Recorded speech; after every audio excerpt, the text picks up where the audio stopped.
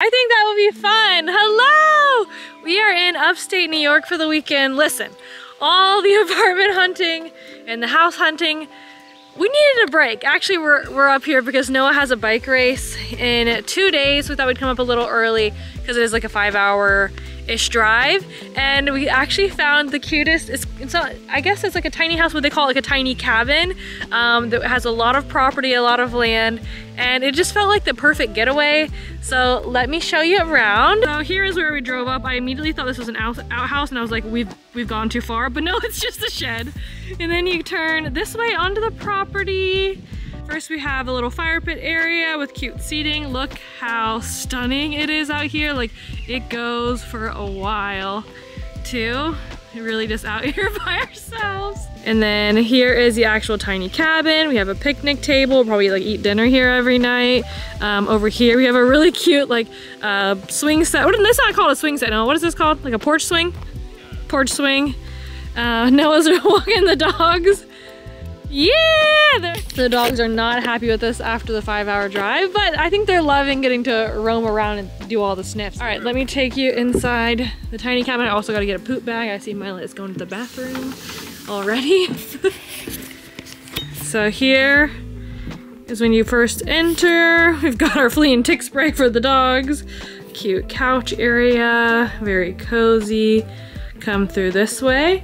And you have the kitchen. It's actually pretty spacious. There's like tons of storage and stuff. Stove. Bathroom is in through here. You know, just enough. It's more of like a glamping style experience, obviously. Go back through here. And we put a pillow here so the dogs aren't running up and down, but you go up the stairs, right next to the kitchen. Let me show you. Oh my gosh, I almost just fell. Okay, and then you're up here and you have the bed! How cute is that? I really don't know why they put fake grass up here. Probably would have put like a carpet or something, but I mean, whatever. It's still very, very cute. Honestly different than any place we've ever stayed in. I mean, we are definitely cabin type people. We stay in a lot of cabins, but I've never stayed in a place this small.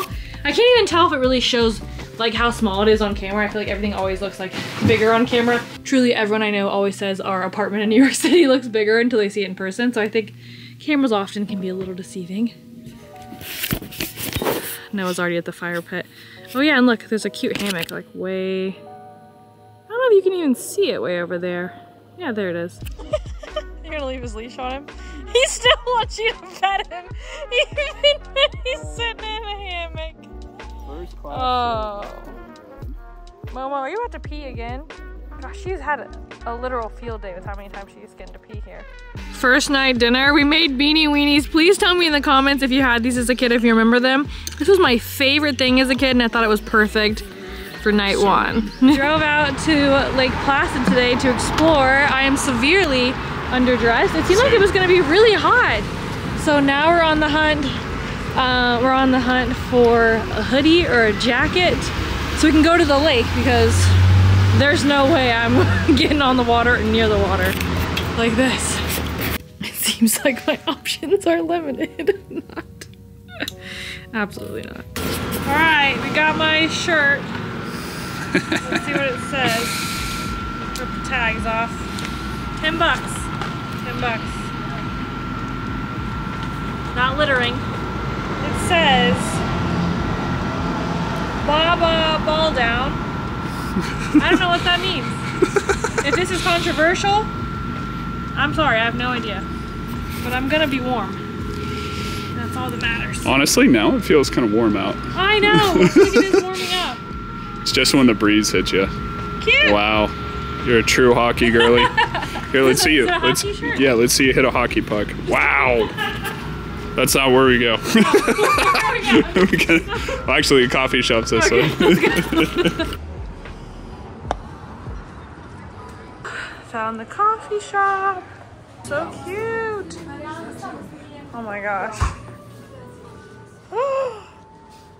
Wow. That's nuts. Noah convinced me. We're out on the water. Just a canoe. Rowboat. Rowboat. We're out on a rowboat. It's really pretty. And Lindsay is once again the passenger princess. forever and always the passenger princess. This is really pretty though. It's actually not as scary as I thought it would be. It's like pretty calm. Cute little date. Very cute. Should I sing for you? Yes. Wow. Do you feel like you're in Italy? No, but I love it. My current view from the hammock.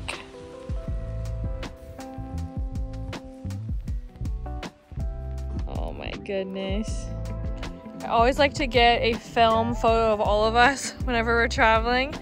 You just set it on a regular tripod, and it's so nice because these have obviously a timer, but unlike like a regular camera, you don't have to focus before anything. You just press the timer and it does everything for you. So it's gonna be on this setting here, the 10-second timer, and then I'll set up the shot.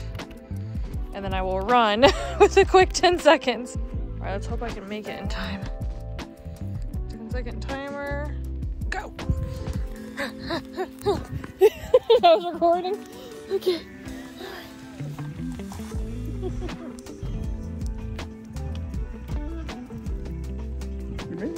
I did it! Oh, I took it! Yay! What a view, huh? Yeah. Aw, he's cute.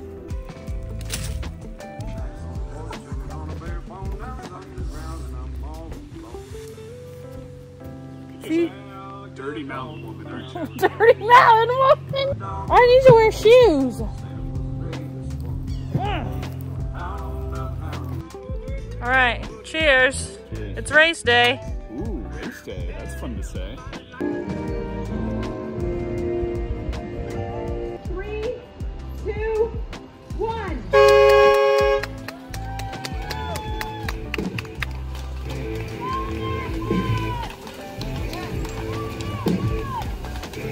And the day has come. What we're here for, the uphill bike race, 4,000 feet of elevation, all the way up, and then 4,000 feet of elevation all the way back down. I cried at the starting. I am walking back to the car now, probably gonna hang out there for like an hour and a half, and then I'll be tracking Noah on the Find My Friends app. When I see that he's close enough, I will come back to the finish line. If you can't tell, I'm already out of breath and he's doing all that. Hilarious. For reference, they will be biking. See if I can zoom all the way in. We're going all the way to the very tip top of that mountain up there. She married and went out, looking miles ready for a new world. Don't show that path. Wanda looked all around this town and all she found was Earl. Bruce, I had no idea how dark the song was as a kid. I loved it. Final morning. I think the pups know we're leaving. Rue's anxious. You can tell. We got our coffee. We've got Earl. And last day with the view. Summer faded into fall. It's hot, Mama. We're gonna have AC very soon.